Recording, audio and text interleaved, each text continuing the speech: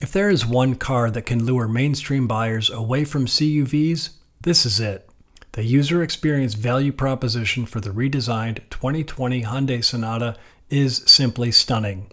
With the price of the average vehicle now reaching $38,000, the $34,365 sticker of our test car seemed like a typo.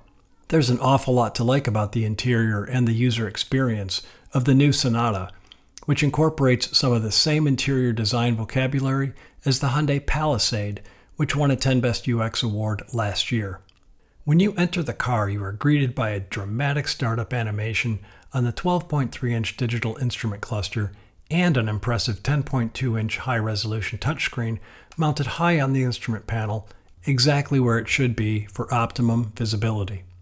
The infotainment display features richly detailed graphics and is well organized. Its width allows for a 3-tile home page displaying navigation, audio, and weather, just like premium luxury brands.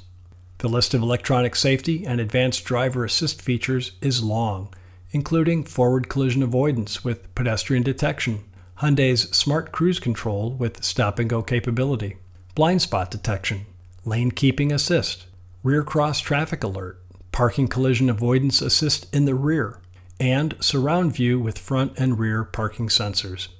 Apple CarPlay and Android Auto are standard on our top-of-the-line limited trim-level test car.